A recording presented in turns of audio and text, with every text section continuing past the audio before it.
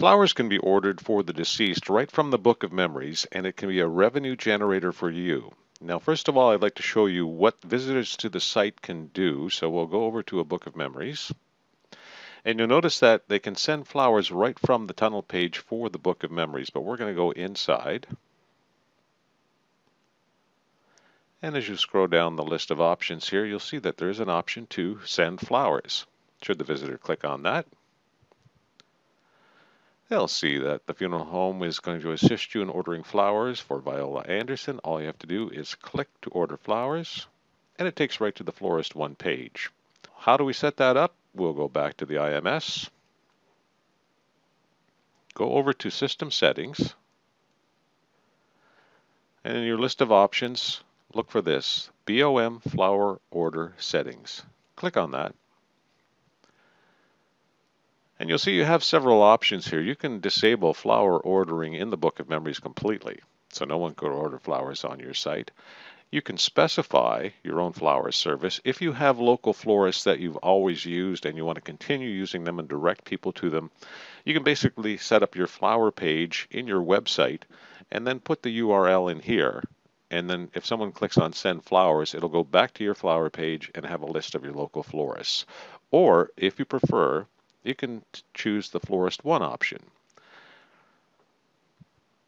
And that loads all your details that are already in the back end. What you have to do, obviously, is read through this, and you'll see that you do make 20% commission on flower sales through Florist One. You have to sign up as a Florist One affiliate. If you click on that, it'll take you to this page. We're not going to go through all the gory details right here, but you will want to read through this, get your Florist One affiliation. Once you have that set, you come back and you would drop it in here, your Florist One affiliate ID. You need that so they know who they're paying, obviously. Once that's done, you can select what is going to be available for people to order. You probably want to leave this wide open so they can select anything they like, or you can narrow it down to specific arrangements that you do prefer. You can also let Florist One decide which FTD florists in your area to use. Okay, they do have a list of them, obviously. Or you can choose your preferred florist by clicking on that.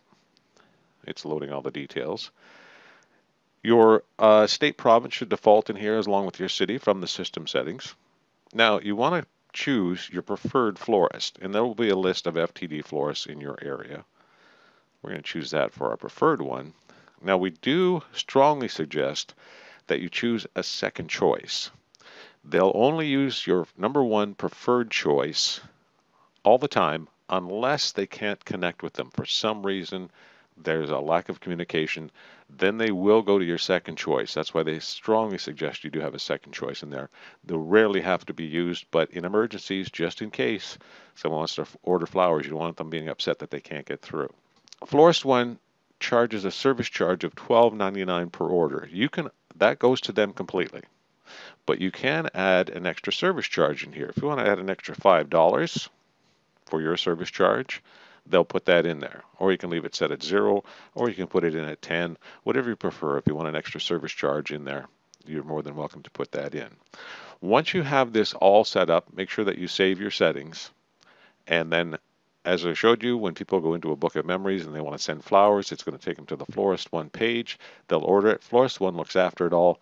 You'll get your extra service charge on there if you put that in, and you'll also get your 20% commission on all orders through your site. Now, if you have any questions on how this all works, any concerns whatsoever, just contact your project manager at Frontrunner Professional, or you can send an email with your questions to support@frontrunner360.com.